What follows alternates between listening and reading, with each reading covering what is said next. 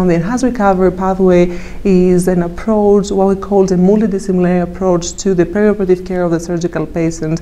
And what it does is incorporating evidence-based practices in our way of caring for the surgical patient. So within this framework, the bowel preparation used to be something that a lot of surgeons were feeling comfortable to continue to incorporate without really having data.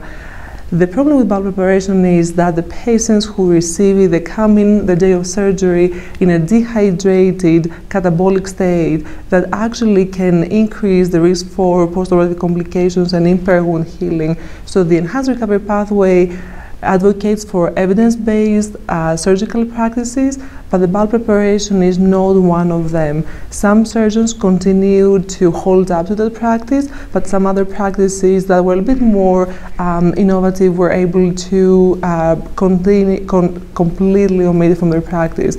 And there were some data to suggest that still the outcomes were preserved, there was safety, there was not an increase in the postoperative infections rate, and that's why we say that it's a controversial topic. Although there are data to suggest that it's safe to omit, a lot of practices, and I would say most of the surgical practices, continue to use it.